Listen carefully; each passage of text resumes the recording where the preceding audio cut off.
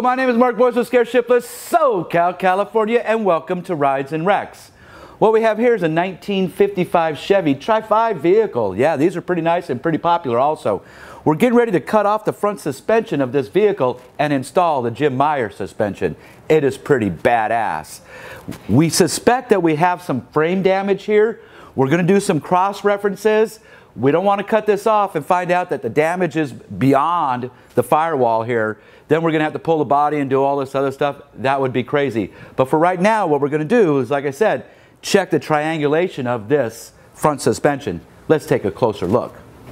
So the first thing we did was we actually installed some reference points using some long rulers.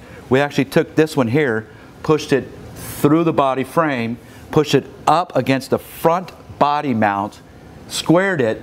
We measured from here back to certain reference points, made sure it was square there. Then what we did was we put another rule up here using the reference point, the factory rivets here. Now we're ready to measure from there to here to check to see if we're square. This one is 39 1/8 on this side, and on this side we're 39, so we're 1/8 off. I really suspect that this frame rail here is kicked over this way and rolled back. So let's go ahead and do some cross references and see what we come up with that. So we're going to use a cross measurement. We're going to actually take it from the body mount here. There's a hole there. Over, which is about 53.5. Now we're going to do this other side. So using the same reference point, but on the opposite side, we actually have 52 3/8. So we're pretty far off. So having that information, what we're going to do is we're going to use the Jim Meyer measurements. We're actually going to use this reference to our core support center, which is going to be, they call out 32 1/4, and we're about 3/8 of an inch off there. Obviously, this is because this is a damaged frame. And then what they want us to do is they want us to pull from that measurement, from this bar right here, from the back of the body mount, forward 4 inches.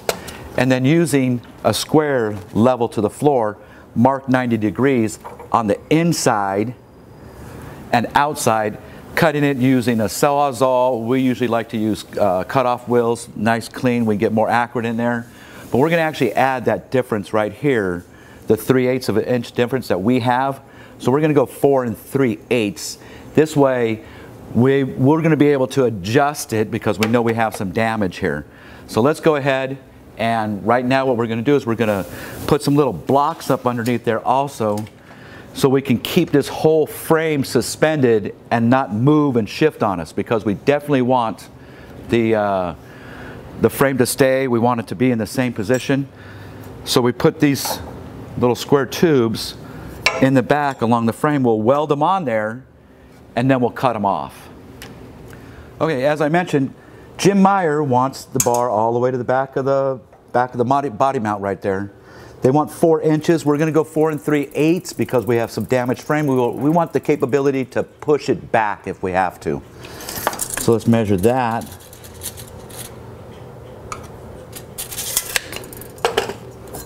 We're going to use our square. We're going to scribe it. Perfect. Now we're going to do that for the outside on both sides, and then we're going to start cutting it up. Okay, so we have our front all cut off and everything. We're ready to roll this on out of here. We're going to bring in the new, get rid of the past. I want to thank you for watching. Remember to subscribe to our channel for some really cool tips, tricks, and Jim Meyer front suspension coming on. Cross measurement. Stop all that.